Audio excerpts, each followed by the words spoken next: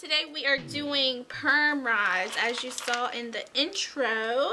So let me tell you a few things about these perm rods that I figured out as I just started doing my hair, because this is the first time I've ever done them.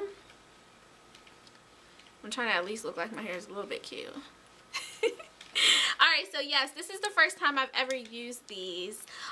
So it took some trial and error, but I like to do most of them, you know, alone, so I can like really work out, you know, everything in my brain, so I can bring it to you guys, so I can give you like really good tips and tricks, okay? So the first thing is this thing right here. This is a rubber band. It's a rubber band and it has a purpose. The purpose is it's supposed to hold your hair on this rod.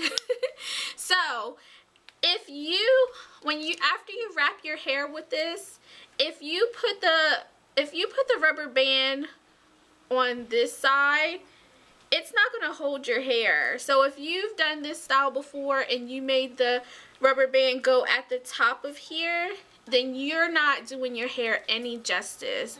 What I figured out is it has these grooves right here on both ends, so you can use that to really secure the hair. Because if you're putting it in that groove, this rubber band is more secure to the actual rod. Does that make sense?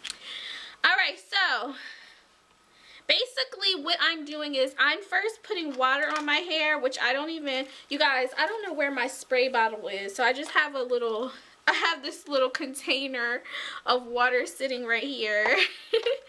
So I'm not drenching my hair. My hair is still stretched from my blowout, you guys. So I just put a little bit of water. And then I'm going in with my leave-in, which I'm using ENTWINE Couture's leave-in conditioner today. So again, this is the leave-in conditioner, making sure that you get it everywhere. And you know, from doing the rest of my hair, you guys, I didn't have any heat damage, thank God. I was really worried.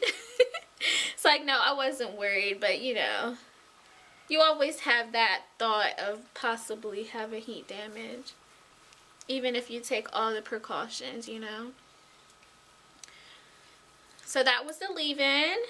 Next, we're going to be using my favorite moisturizer, which is from ALIKAY Naturals. This is their Shea Yogurt Moisturizer.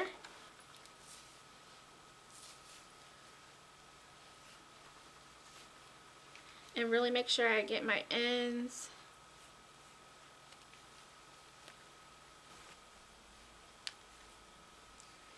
Alright, so that's what we're going to do. Now I'm going to take a section. I'm going to twist this right quick just so it's out of the way. And so it can continue to like absorb the moisture. Now I'm going to be using the Carol's Daughter Hair Milk Styling Foam. This stuff is amazing for hold. So this is a styling foam basically.